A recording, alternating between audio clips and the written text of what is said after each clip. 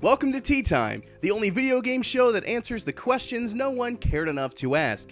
This week's show is brought to you by Deja Vu. It's that feeling that you're seeing or hearing something that you've experienced somewhere before. It's that feeling that you're seeing or hearing something that you've experienced somewhere before. It's fitting that it's sponsoring us this week because I'm pretty sure I've already mentioned that Banjo Tooie is my favorite game of all time.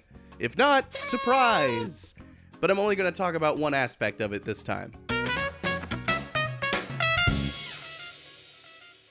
I'm not going to try to convince you that it's the best game ever, but I do think that it improves upon Banjo-Kazooie in every possible way. And here to help me break that down is another old favorite, Kazooie.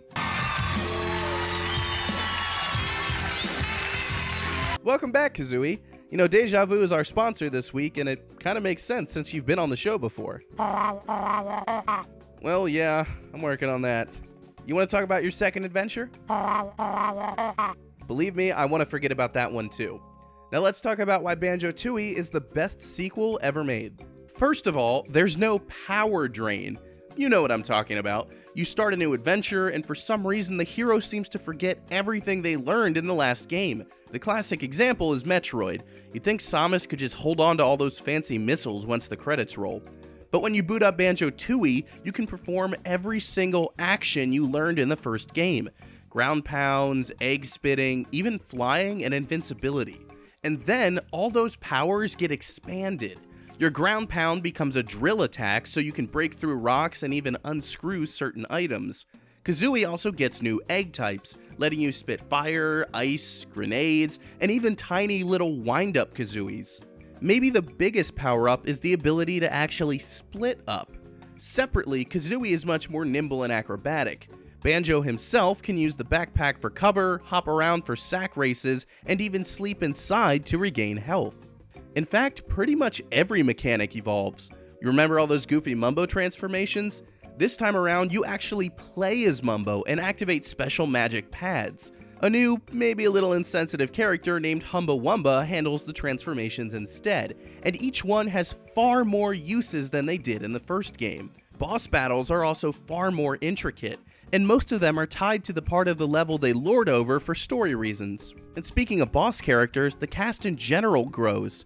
Bottles, the friendly mole who taught you all those moves in the first game, straight up dies at the start of Tooie. But he's got a cousin, or uncle, or something like that, named Sergeant Jam Jars, and he teaches you all the new stuff this time around. You also get to meet Bottle's wife and kids, and plenty of fan favorites like Boggy make a comeback. And this is probably the biggest improvement of all. Bigger and better levels. Banjo-Kazooie stages are big, sure, but Banjo-Tooie's levels are so big that they give you teleport pads to get to the key areas of the map. The levels aren't just basic fire and ice types either. In fact, the fire and ice level is the same. Hailfire Peaks is a mountain range that's freezing on one side and boiling on the other. You've got Jolly Roger's Lagoon, which is a pirate town plus a sunken city, and Cloud Cuckoo Land is just a bizarre series of flying islands like a jello castle and a big trash can. And finally, all these levels are interconnected in brilliant ways, way before Dark Souls did the same thing with its maps. Jolly Roger Lagoon pumps water into Grunty Industries, because, you know, the factory needs water to run. So swimming through that pipe can carry you between those levels. Gathering all the collectibles even requires you to do that sort of thing. Push an ice cube off a platform in Cloud Cuckoo Land, and it'll tumble down to Hailfire Peaks, cooling off some of the lava. And just like the teleport pads in each level, there's a train system that runs between a few of the stages. Remember when I mentioned the bosses earlier? Well, the boss of Glitter Gulch Mine is a rock monster called Old King Cole. Beating him gives you access to the train. So all these mechanics rely on each other in really fun and interesting ways. Well, that was a lot of information. You should probably just go play the game for yourself now. Or play Yooka Laylee, which is a spiritual successor that might have inspired this episode. Are you shilling your own games now? Fair point, fair point. Well, thank you for being here again. Give it up for Kazooie, everybody. So that's my answer. And no, I'm not going to bother you by going over every point again.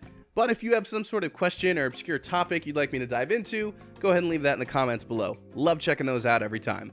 And for more videos and podcasts and articles, head over to LaserTime. Thank you very much for watching, and as always, let's go play some video games.